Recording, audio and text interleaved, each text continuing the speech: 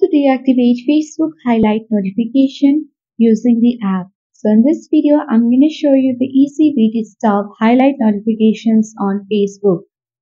So make sure to watch the video till the end so that by the end of the video, you'll learn how to do it. Now without any further ado, let's dive into the video. First of all, open Facebook app on your device. Then make sure to sign in on your account.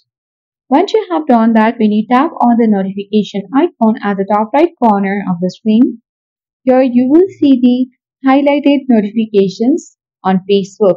So in order to stop it, you have to simply select the three line icon at the top right corner of the screen. On this menu page, scroll all the way down and select Settings and Privacy option and select the Settings option.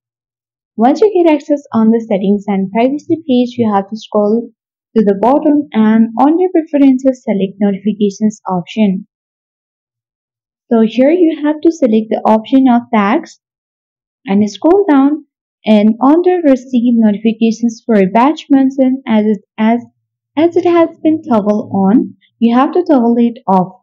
Once you have done that, people will be able to add you on the highlighted notifications, but you won't get the notifications of those highlights on Facebook. So I hope this video was helpful. If it was, then like, share and comment. Thank you for watching and see you in the next video.